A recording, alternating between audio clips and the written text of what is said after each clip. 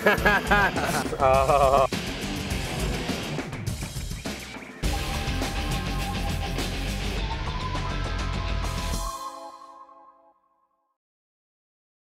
What's up? Just flew in from New York, baller style. So we're gonna go check out a different episode of Snow Vision right now, which is gonna be more of a grassroots feel, more of in-the-depth lifestyle of real snowboarders. We're gonna go get in the van and get out to Mount Baker right now. So follow me, we're gonna go up to the resort.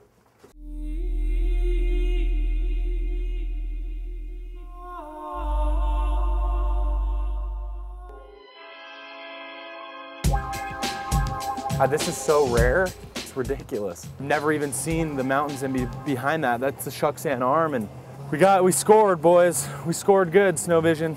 So I'm here with Patrick McCarthy, right out of the state of Washington.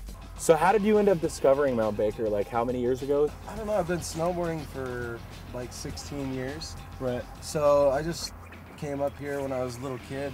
Who influenced your riding and made you want to ride Baker?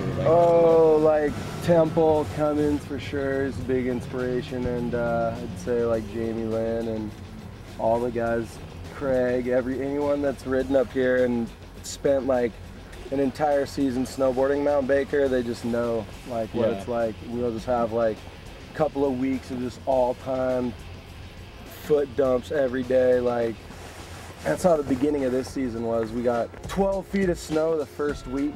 So, and like that was at a time when like no one was really receiving any snow yet. So we got off to a wicked start. Oh yeah. Our roads don't block out.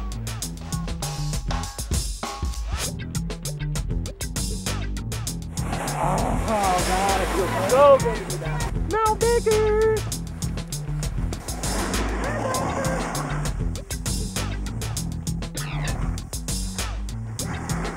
That was amazing, and now we're gonna go look at the course and then maybe go see Jamie play some music tonight, maybe go see the Craig Kelly film and have a good time. This is where it's at.